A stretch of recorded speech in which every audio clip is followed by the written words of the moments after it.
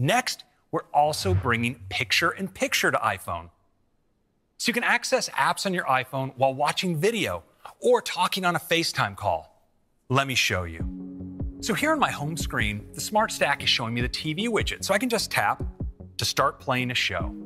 Now check this out. When I swipe to go home, the video automatically goes into picture-in-picture right over the home screen. And when I launch another app, like Notes, I can keep watching. Now I can drag the picture to another part of the screen. If I want to make it bigger, I can even pinch to zoom. And as I move between applications, it stays with me. And what's cool is I can also swipe it to the side and the audio keeps playing when it's off screen. Now, here on the home screen, I can bring it back out if I want. And I have controls to get back to full screen playback, or I can just tap the X to close it. And that's picture-in-picture video. It's a great way to continue enjoying your video while tapping into everything else your iPhone can do for you.